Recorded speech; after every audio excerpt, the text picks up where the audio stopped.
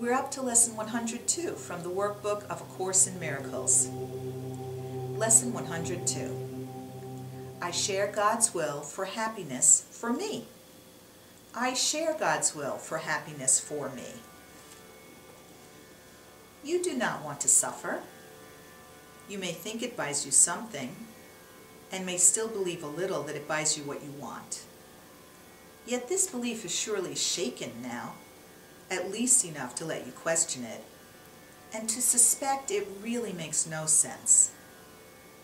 It has not gone as yet, but lacks the roots that once secured it tightly to the dark and hidden, secret places of your mind. Today, we try to loose its weakened hold still further, and to realize that pain is purposeless, without a cause, and with no power to accomplish anything. It cannot purchase anything at all.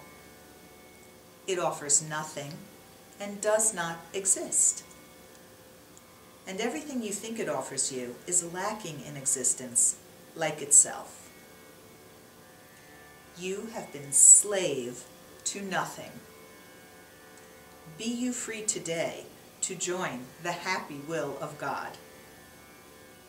For several days, we will continue to devote our periods of practicing to exercises planned to help you reach the happiness God's will has placed in you.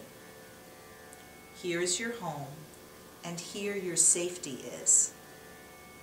Here is your peace, and here there is no fear. Here is salvation.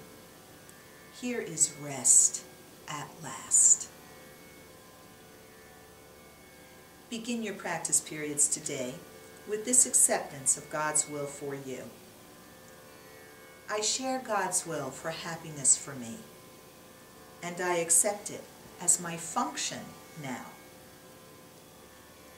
Then seek this function deep within your mind, for it is there awaiting your choice.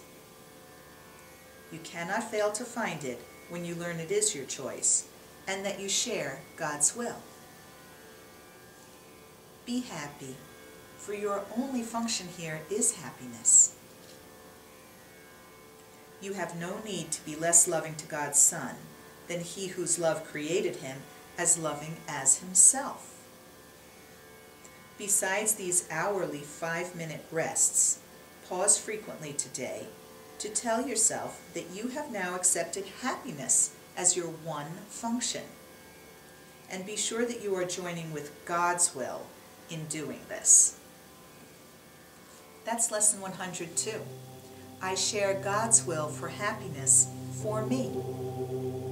If you'd like to read my commentary on the workbook this year, go to amytorresasm.com and click on Amy's blog. Namaste.